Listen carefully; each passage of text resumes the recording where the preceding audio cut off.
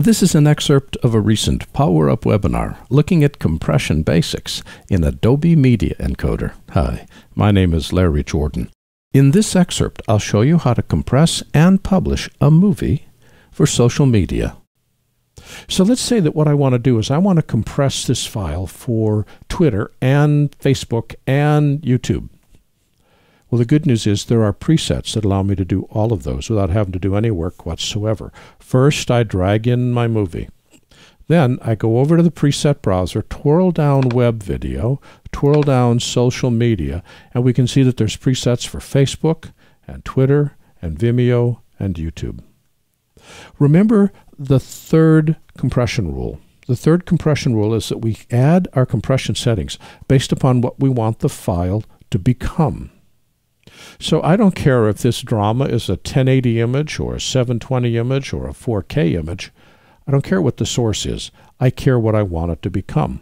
For instance, I want to compress this to be a 720 image to Facebook. Grab the Facebook setting and drag it on top of the name of the clip, and now I've got a Facebook setting and I've got this default setting. I want to do Twitter 720p. Grab that and drag it on top of the name. I want to do YouTube. I could do 1080. I'm just using 720.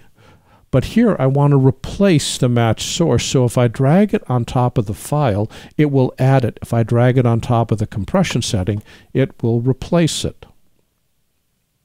Except I really don't want Facebook, so I'm just going to click on it once to highlight it, hit the delete key. It says, "You sure you want to do that?" I'm going to say yes. And maybe I really don't want Twitter. I'll click in the gray area here to get rid of it and hit the delete key and say I don't want Twitter. There's no limit to the number of compression settings that I apply to a piece of video, and because parallel encoding is turned on, if I had Facebook and Twitter and YouTube all selected at the same time, I would compress all three of those at the same time, which decreases the amount of time it takes to get my files compressed. Can I apply multiple presets? Yes. Can I move them around? Yes. Can I delete them? Yes. Can I replace them? Yes. There's one more really cool thing.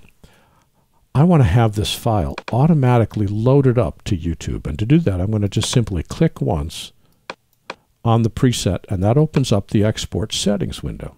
And there's a feature inside Media Encoder that you need to pay attention to, and that's over here in the Publish tab. We'll talk about the other settings in just a minute. When I publish something, I can send it to the Creative Cloud or Adobe Stock or Behance or Facebook. Let's pick Twitter, just because it's easy.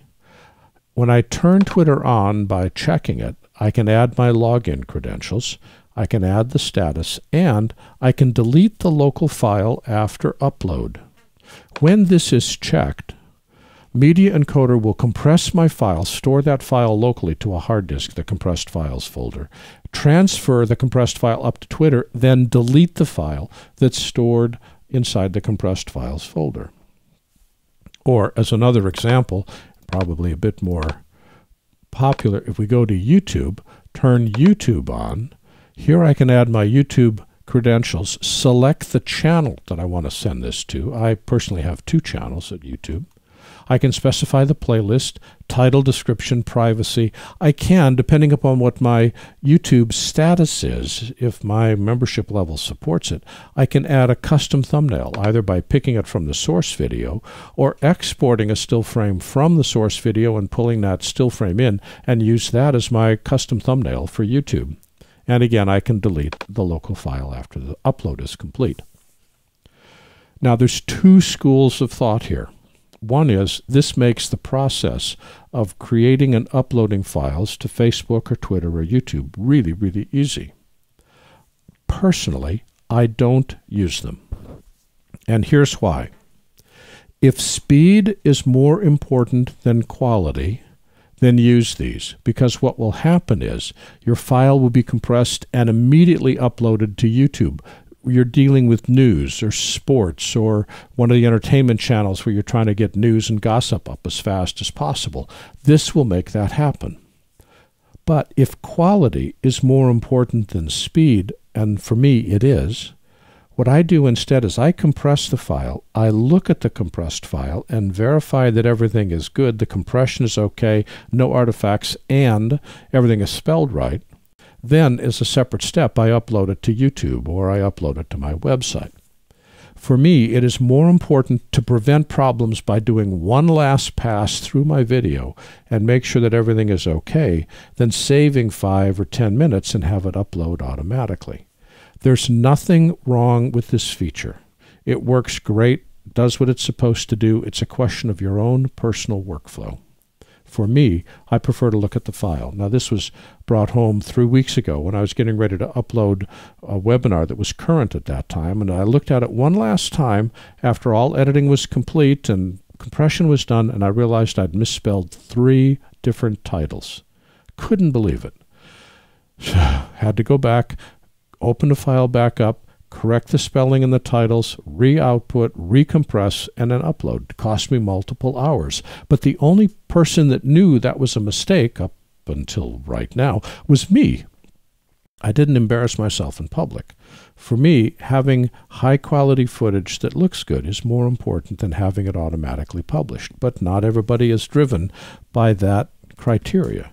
If you want to save time, the publish category can save you a ton of time. All you have to do is check it to enable it. I'm going to turn it off so it doesn't automatically upload.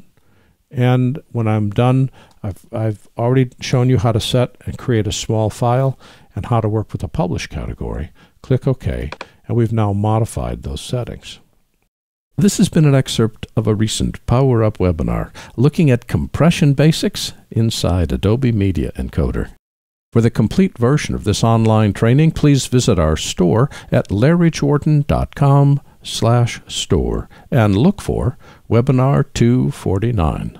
By the way, membership is a great value when you need to stretch your training dollars. Membership in our video training library saves you money and time. You can access all of our videos for a low monthly price of only $19.99. That's more than 1,900 movies, hundreds of hours, all on a wide variety of subjects. Plus, premium members can download practice media and projects. Our training covers Apple and Adobe software. We update it several times each month.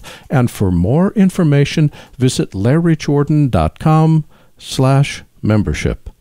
And thanks